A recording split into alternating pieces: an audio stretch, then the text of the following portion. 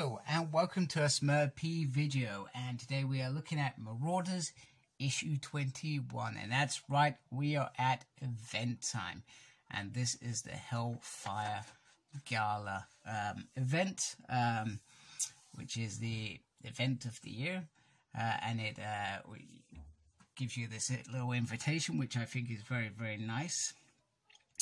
And this is about celebrating mutant culture and strengthening Krakow's friendship with the nations of man, which I think is very good, and it speaks out for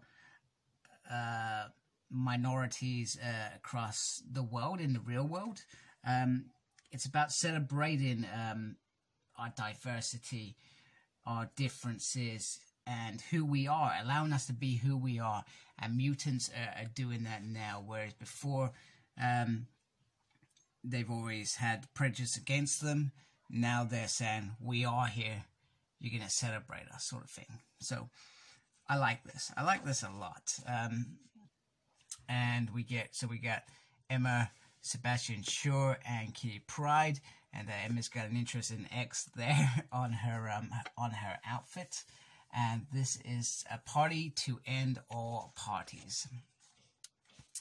And X-Force say we're in position from a security perspective, and the heroes are invited to come along. So we have Tempo, and she gives Captain America and all the other heroes a flower, and this flower will allow them to attend the parties and go to any after parties and all that good stuff. Even though Steve says, well, I'm not really the after party sort of person. Fantastic Four come in as well, which is nice because you remember in Dawn of X they had a run-in with the nation of Krakow because they wanted.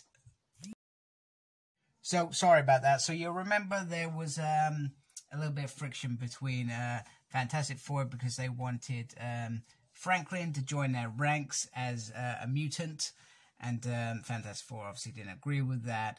Eventually, Franklin went back home. Iron Man flies to the island and he makes a big show. Oh, I've got side dampness. I bet you're wondering where I get that. He says, no, he's wondering where Quentin does a Quentin thing. I'm wondering where your flower is, you old fart. And also, we've got a delicate ecosystem. Other delicates come from United Nation, Russia, Madripoor. We've also got Jonah in there by the looks of it, and AIM. Somebody from AIM, and Doctor Strange arrives as well. And there is a moment here between Mr. Fantastic where he says something to Professor Xavier. We don't know what that is, and I'm sure we'll find that out at some point in the future. Emma starts speaking to everybody telepathically, and Beast says, we're never doing this again. She's already got our script.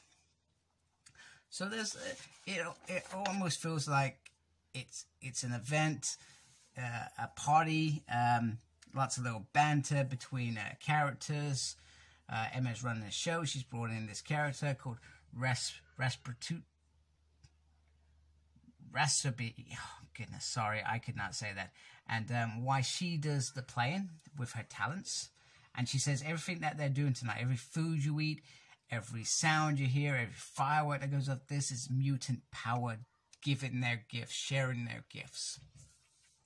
And the telepaths obviously connect with all the guests, and they make them join in and play as well. And we got these little butterflies flying around, which is really nice.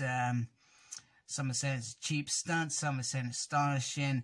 Dr. Doom was in phase and sentimental lube, so to speak. There's some games going on, as you can imagine from the old card games that Ben Grimm does. He wants to get in on the action and do some gambling. It's nice to see Sean and Emma having a little chat, although she thinks he's bringing bad news. She says, not tonight. So I wonder what that's about. And like I said, the only book that I read is X-Men, so maybe I've missed something that I don't know about, something probably.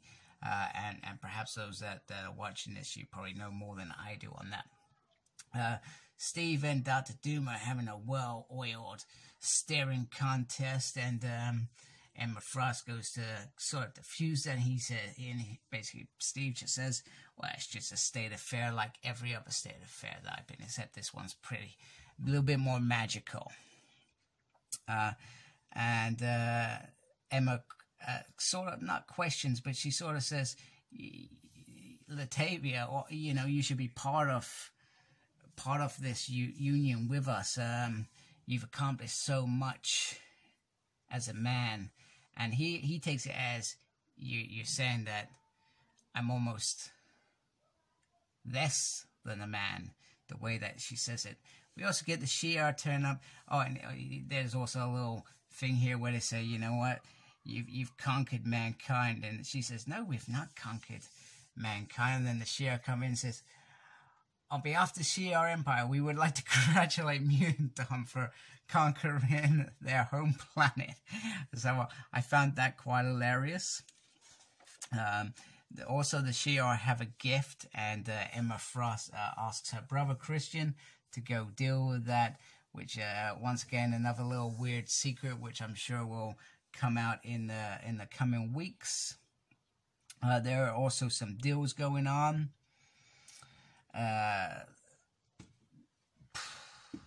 So they're asked to bring up the tide, and we got the Young Hellfire Club from Wolverines and the X-Men, which were a lot of fun. I love those guys. And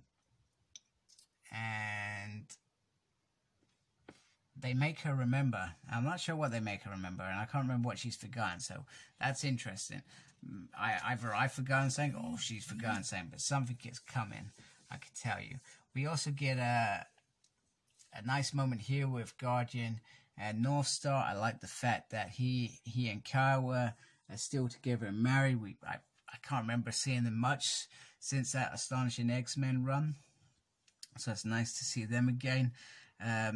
Emma has a moment saying, you know, the way Steve was looking at me, it was almost like he sort of fancied me. And then she learns that he reminds her of her mother, who was born at the turn of the century. That's funny. Funny, ha-ha. Anyway, she has... did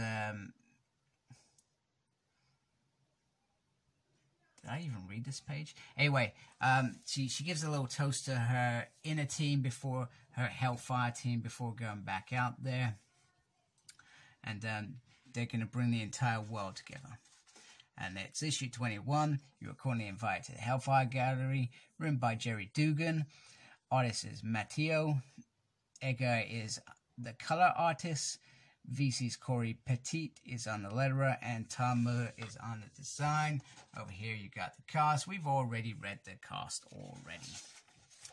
And then we just get this kind of ending where we got some of the ambassadors getting it off. We got some nice moments. We got Emma's new outfit that she's changed into, where she's basically diamond. She's got see-through shingles, whatever that is. And there you feel something's changed. Doctor Strange needs to go off and gather his thoughts after hearing this announcement. Captain America asks Cyclops, says, you know, did you know about this when we met a few days ago? He said, well, not for certain, but he had an inkling. He says, well, you've solved one big problem. He's worried that you've made a bigger mess. He hopes that they know what they're doing. We're going to see the Avengers versus X-Men again. That would be interesting. Anyway, he hopes that they know what they're doing. So we do not know what this announcement is, which is a brilliant way to start this Hellfire Gala issue. And I was... next, it's Dinner is Served. It does sort of edge towards me. I kind of feel towards the X of Swords, where there was a lot of dialogue and milling around, etc. But this has been fun. It's set in the scene. I hope we find out what that announcement was on the next issue. And in my issue, it has a tale of a Hellfire Gala of the past. So it has an old tale. This must have been just before the Phoenix, maybe? I cannot even remember reading this. I'm trying to see what issue it refers to. It says next Phoenix, so... Do you know what? Maybe this was in the X-Men Classics. I'm going to go look that up as soon as I'm done recording this. Definitely going to do that. And we got this nice infight here, which I do like. I do like it a lot. I think it's very cool. So a good opening issue. I've got the next 2 issues that were released in the last week, so I'm certainly going to be serving them on a plate, no pun intended. Make sure you subscribe to my channel. Check out my Target 1000 video, where at present I'm doing a giveaway for the Marvel free pack with Nimrod, Psylocke, and Phantom X. And most importantly, embrace the geekiness. Take care. Goodbye. Please like, comment, and subscribe to my channel. Follow me on Instagram, CyclopsSmurd. I'm on Twitter at SmurdP. No idea what I'm doing there. I'm also got a page on Facebook, SmurdP. And embrace the geekiness. Thank you for watching. Take care. Goodbye.